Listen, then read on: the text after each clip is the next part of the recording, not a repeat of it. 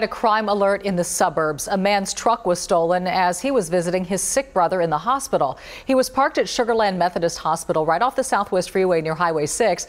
And when he came out, his truck was gone. Sion Rhodes live at the hospital where police records are showing other vehicles have been targeted there as well. Sion?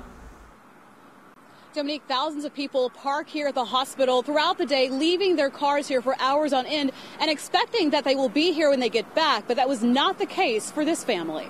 After an already long Monday at the hospital, we were visiting my uncle who's ill. Stephanie, who asked us not to use her last name, was ready to head home. And at 7:30 last night, we came out to go home and my dad's truck had just vanished.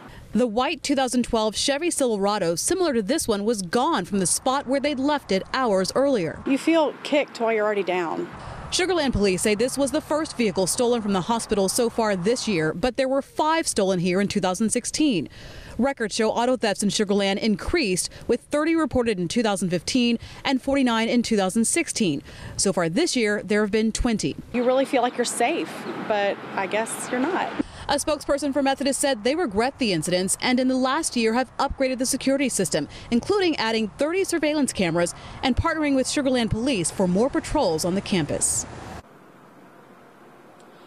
And another look for you at what that stolen truck looks like. It is a white extended cab 2002 Chevy Silverado with Texas plates BW90908. If you see this truck or know anything about this crime, contact Sugar Land police. Reporting live in Sugar Land tonight, Sion Rhodes, KPRC, Channel 2 News.